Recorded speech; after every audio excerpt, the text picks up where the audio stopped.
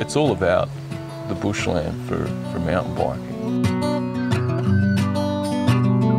Because without the bushland you can't have a nice trail to experience. Marty.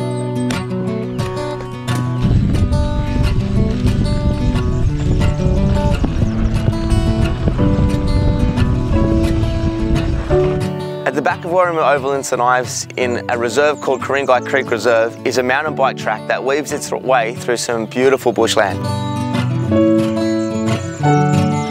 In collaboration with the mountain biking groups, council has found a way to protect the bushland around and the species that inhabit the area, whilst maintaining this mountain bike track for those people who are capable of riding such a difficult track.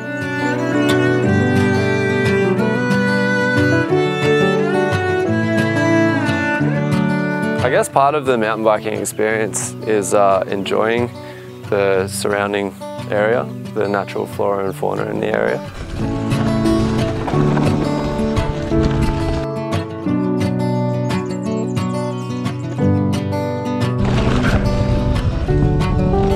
So here we have an abundant supply of rock. So we like to rock pave hard-wearing areas where mountain bike tyres may lock up or skid. We also like to protect drainage channels and sections where there's maybe tree roots or organic matter, like behind us here where the boys are working.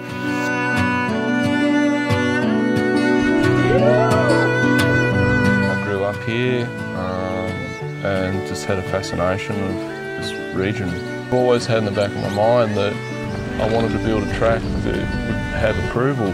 That's all I thought of. I kept thinking, how could I build a trail that would be sustainable enough, have recognition on another level? We like to use the landscape as much as possible for things like drainage and trail experience, as opposed to just carving a trail straight through. I think that nature builds the best trails, and then we just basically try and uncover them.